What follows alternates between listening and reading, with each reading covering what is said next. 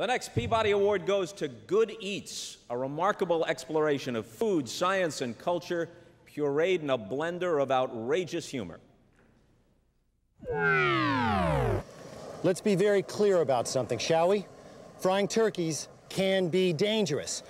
Not perhaps as dangerous as attempting to milk a wild Cape buffalo during mating season, but pretty darn dangerous nonetheless. What can go wrong? Well, what if you happen to have that oil too high in the pot? What if it was heated over 400 degrees Fahrenheit? Go ahead there. Go ahead. What if your turkey happened to be wet? And what if, heaven forbid, your turkey still had ice in it? It might look something like this.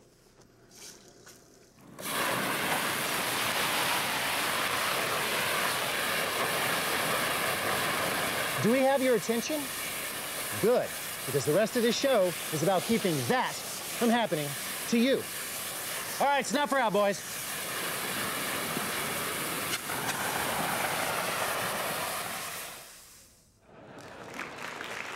Dana Papa, producer of Good Eats, accepts the Peabody.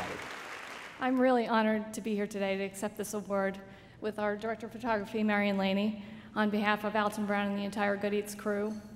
Alton's been on the road filming, and he has put together a short message for you here today. Hi, I'm Alton Brown. I'm in a field out in the middle of Illinois, picking asparagus. It's a long story. I'm sorry that I can't be there. I'm sure the salmon/chicken plate was fabulous. I'm blown away to be receiving a Peabody. That's not something that I ever thought would happen in my lifetime. I was a filmmaker long before I went off to culinary school, so Peabody is something that, you know, even as a young child I coveted.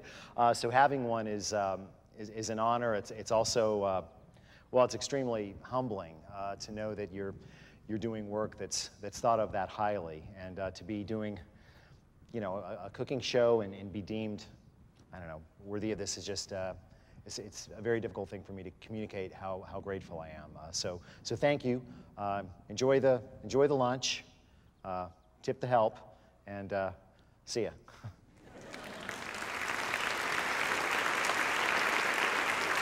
And I just want to say thank you to the Food Network, thank you to Alton's alma mater, University of Georgia, and thank you to the Peabody Group.